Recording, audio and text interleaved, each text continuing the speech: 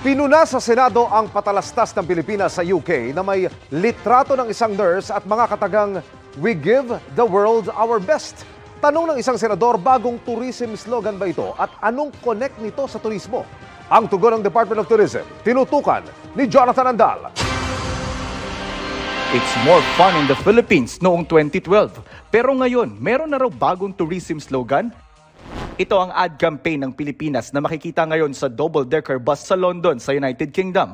Ang nakasulat, "We give the world our best." Nasa gilid ang litrato ng Filipino-British nurse na si May Parsons na siyang kauna-unahang nurse sa buong mundo na nagturok ng COVID-19 vaccine.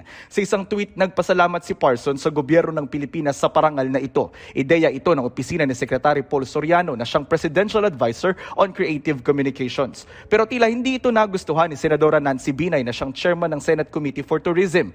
Para raw kasing inaalok natin sa ibang bansa ang sarili nating nurses, gayong kulang na nga sila dito sa Pilipinas. Ano raw bang connect ng NARS, heringgilia at bakuna sa pag-promote ng turismo? Tanong pa ng senadora, ito na nga ba ang bagong slogan ng Department of Tourism? Sagot ni Tourism Secretary Cristina Frasco, hindi. Country brand daw ang tawag dito, na layong ipakita sa mundo ang best ng Pilipinas at bigyang parangal ang mga OFW o Overseas Filipino Workers.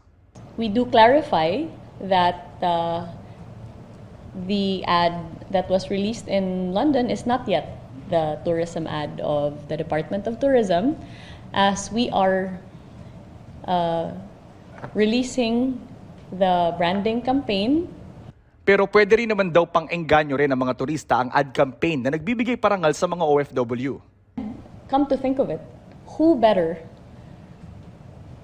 to become our tourism ambassadors than our overseas Filipino workers?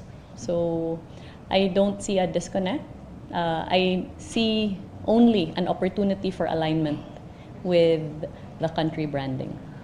Pero papalitan na nga ba ang 10 taon ng ginagamit na tourism slogan na "It's more fun in the Philippines"? We will enhance the existing slogan in consultation with our stakeholders, and we will make sure that it is perfectly aligned with the country branding for the Philippines. That is, we give the world our best. In no way are we saying that the Philippines is no longer fun. It is. It continues to be. But so much has happened since the pandemic that requires us to evolve, to grow, and to honor those who have made so many sacrifices for our country.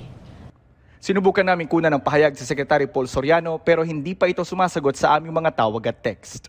Para sa GMA Integrated News, Jonathan Andal, nakatutok, 24 oras. Hindi natutulog ang mga balita. Kaya para sa pinakasariwang balita, mag-subscribe kayo sa aming YouTube channel.